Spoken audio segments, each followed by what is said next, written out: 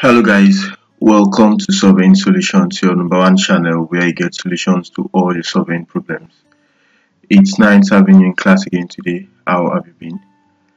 We are going to look at something on survey computations, right? Yes, that should be the basics of, let's say, one of the basics of surveying. When you have an irregular plot, like something like this, we have A, B, C, D, right? Good.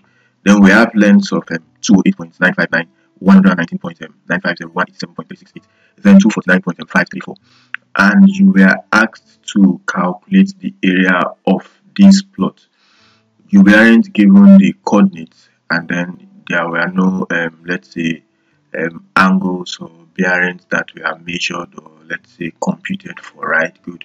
So I think basically it's been applied in chain surveying, yeah, or chain survey, the basics, or it can still be applied in maybe when you go out to acquire data that you do not or you did not go out with your more advanced equipment, and you just went out to the tip and you were able to define the boundaries very well.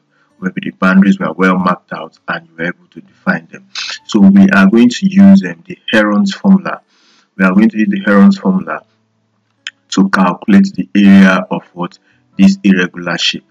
So with the Heron's formula, you basically only need what the lengths or the distances, right? Good. You only need the distances. Then you can go ahead and apply the Heron's formula. So thanks for coming to class. If you're coming to the channel for the first time, you can encourage us by subscribing. And if you're a returning viewer, thanks for always checking up on us. So the first thing is that we have to write out what the Heron's formula entails. Now in the Heron's formula, we have in the Heron's formula for calculating area, we have two parameters to take note of. We have the semi-perimeter, which is the S, and of course the area, right? Good, which is A. So for you to get the semi-perimeter, it's actually by, okay, we did not say something about dividing the plots into triangles. Now when you want to apply the Heron's formula, you have to divide your irregular shape into triangles or into a triangle. No, into triangles, because you'll have more than one triangle. So you have to divide your irregular plots into a triangle. So we chose to come from A to C, or from C to A, because we don't have a bearing, so it doesn't matter. You can go from B to D in as much as it gives you a triangle. So if you go from B to D, which means you have a triangle BCD and triangle ADB, right? Good. Then we went from A to C, which means we have a triangle ABC and then triangle ACD, right? Good. So when you now have a well-defined triangle, you can now use the two triangles within your irregular plots, or let's say your irregular shape, to now get the area of each of the triangles, add them together, then it now gives you the area of the irregular shape. So let's now come back to explaining the formula. So what the semi-perimeter does is that it calculates, or it adds the sides of one of the triangles or each of the triangles and divides them by 2. So in a case where we have this is actually the solution part of it. So we've actually drew a line from A to C. So we're having triangles A and B, right? Good. So for triangle A, we have what ADC, or let's say ACD as the case may be. Then for triangle B, we have what ABC, right? Good. So now for how then do you scale out this length? It's also very, very important. How do you scale out this length? We told you that it's used in the basic principles of surveying, right? Yeah, in the basic principles of surveying. Let's say you are carrying out chain surveying or compass surveying. So most times they use scale, or we use scale. Yeah, we use scale. We use the scale rule. Now, when you've actually scaled out this length, this length, this length, and this length, you can actually confidently scale out the length from A to C. So how do you do that? In as much as you are able to scale out these other lengths, all you need to do is to just place your scale at 0, then drag it down to this point. So whatever value you have, that's the length of this particular diagonal, right? Good. So that's how we did it. at this point. So from A to C gave us what? 222.116 meters, which is actually related to this other length we have here, right? Good. So since we have the length of A to C, it now serves as the bridge or the connection between what these two triangles, and we can now use it to get the perimeters and subsequently what the areas, right? Good. So now for triangle A, that is ADC, which is ADC, right? Good. So we have our A. Now the side opposite the angle as a smaller letter also, right? Good. That's the one basic thing in triangles or mathematics. So for side A, we have 187.368 meters.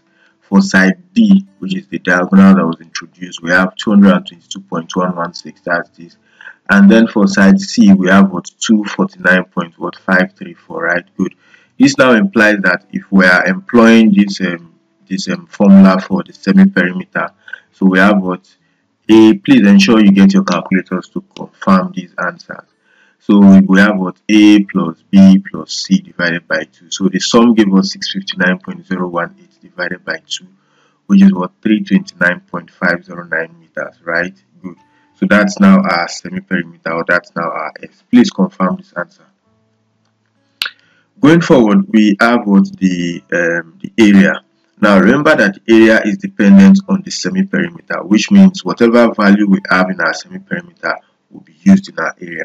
So how do you apply that in the area? The first thing is that you type out your semi-perimeter. You don't I would not advise, let me just say that I wouldn't advise you to use the square root at once. I would advise you to process what we have inside, then you now find the square root of that answer. It makes it somewhat easier for you and less confusing, right? Good.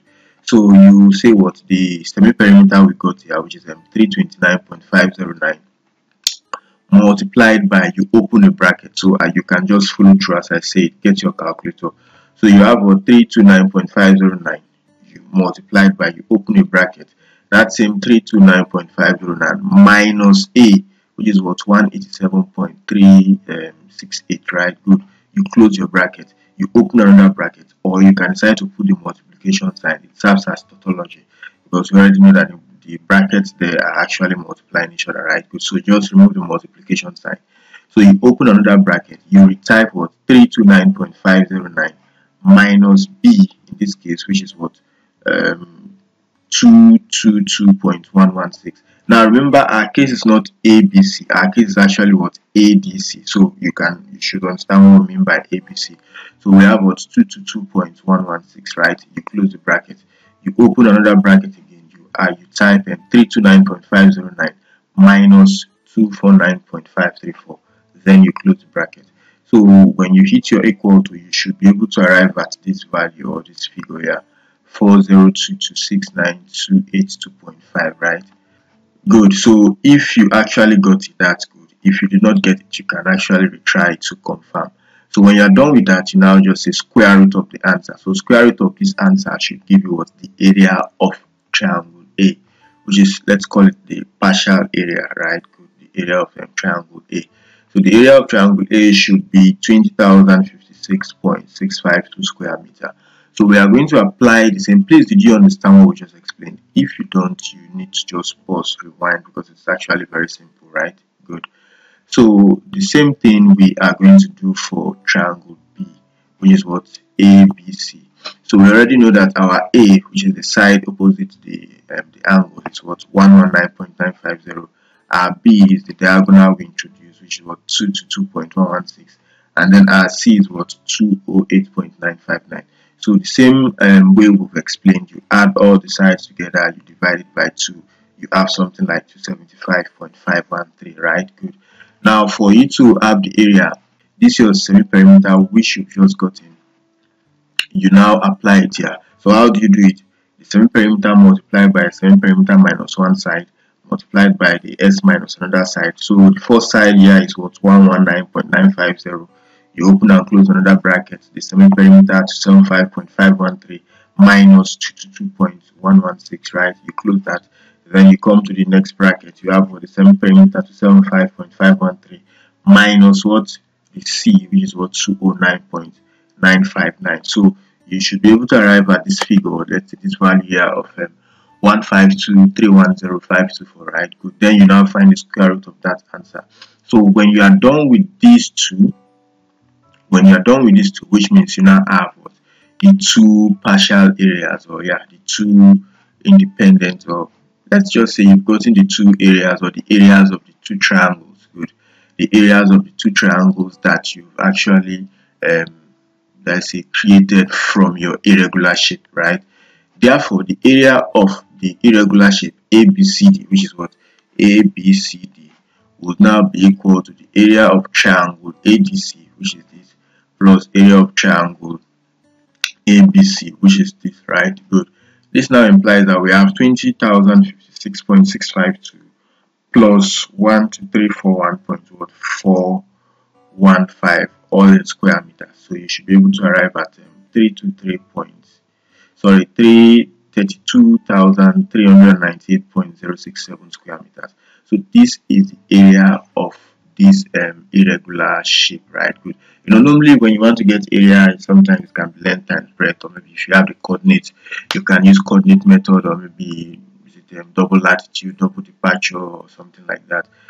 However, in this case, we just have our length or the distances, and we were asked to calculate the area of the irregular shape. So we believe that we've been able to show you how you can actually calculate the area of an irregular shape like this, which you can apply to any other irregular shape by actually introducing what series of triangles, and operating, or let's say calculating, let's say solving each of those triangles independently, then adding up their areas to now give you the cumulative, or let's say the actual area of the irregular shape. So thanks for coming to class. We are going to see you on our subsequent videos. Until then, keep staying safe and have a very good time. Bye.